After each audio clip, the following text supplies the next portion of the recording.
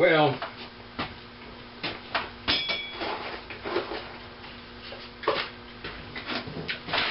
my way of telling the story is,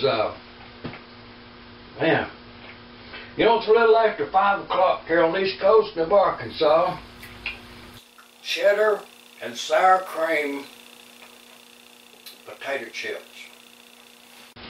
I'm just saying, they get the cheap ones. A little peach iced tea if you're writing the menu for the evening.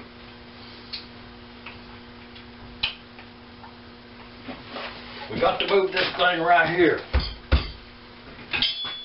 It's the next thing to get in the truck. It's heavy. I mean, I have to move all this right here again. It's kind of, it just seems like that it will fit. A little space I got to put in. Because I need it too. I feel a need for this.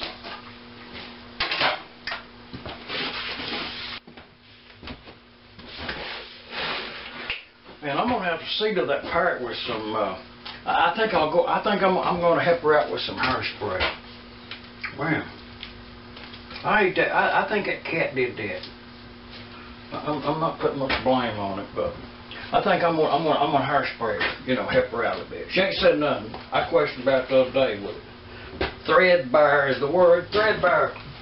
The feather flocking or something, whatever it is parrots do with their feathers.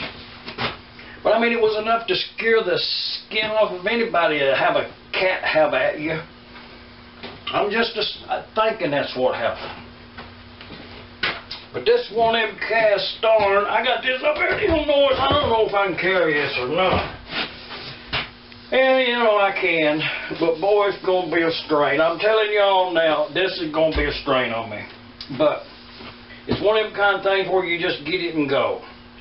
But it's cast iron, and I mean, it's going to be questioned about what size is it. It's a grizzly, and that's 15 inches yonder way, and over here it's 20. 15 by 20. Oh, it's about 2.5 inches thick. Cast iron. Got some webbing on the bottom of it down there, but I'm not going to fool with telling it to you, but I can get that. Let's get that in the truck.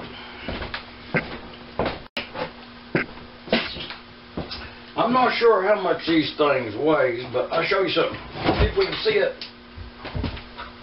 Yeah.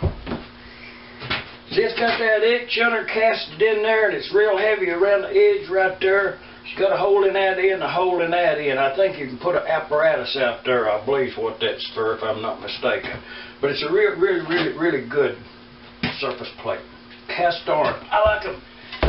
I have a composite of some kind of man-made something, but I prefer this, to be honest with you. But I got this from a gentleman up yonder in Illinois, and I got so much stuff that day I couldn't hardly haul it all home in my truck.